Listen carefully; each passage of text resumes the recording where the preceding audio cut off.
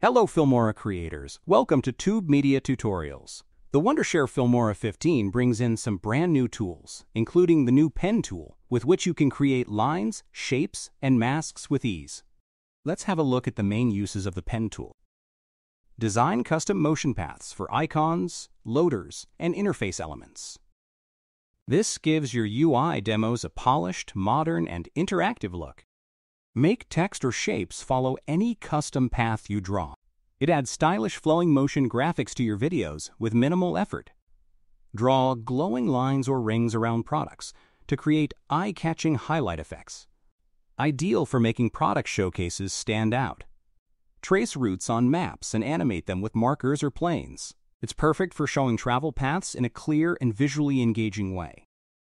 Use the pen tool to draw quick lines, circles, or arrows on your footage. It helps highlight important information and keeps your explanations easy to follow. Let's see how we created this route animation, which helps in creating beautiful storytelling or travel videos. After adding a map image into the timeline, launch the pen tool. Head to the drawing tools, then click Pen Tool. We will start from this junction on the map and head to the next junction. So we click and put a point here. If the next path is curved, then the path can be bent like that. Let's go this direction and mark our next junction.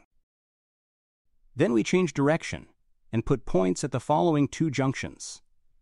To end drawing with the pen tool, you may click the backspace button on your keyboard or double-click the mouse's left button. There you have the pen path, which denotes the route. Now, we need to animate. You can edit the shape in a lot of ways. Firstly, there are preset styles you may choose. The radius of the lines can be adjusted. Neon light presets are cool. If you want to make it solid color, you can do it as well. If you notice, the zoom start node gets thicker and thinner if you modify this. You can do it for the end node as well. There is control for feathering and intensity if you need.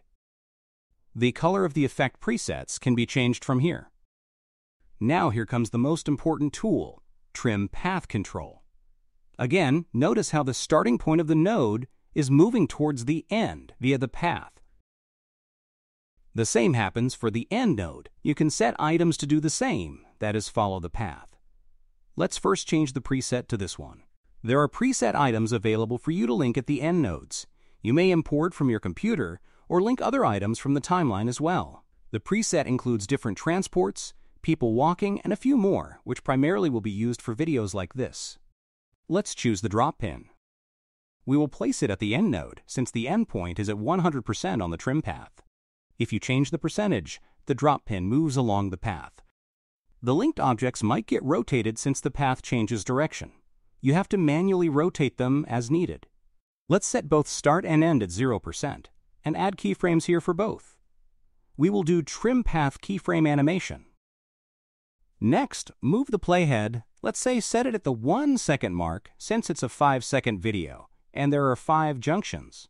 Now let's move the end node slowly, and as you can see as we change direction, again the pin needs to be rotated. So for this we need to do keyframe animation for the rotation at the same time, which is very important. Similarly, move the playhead at the 2 second mark, and move the end bar accordingly until the drop pin reaches the next junction.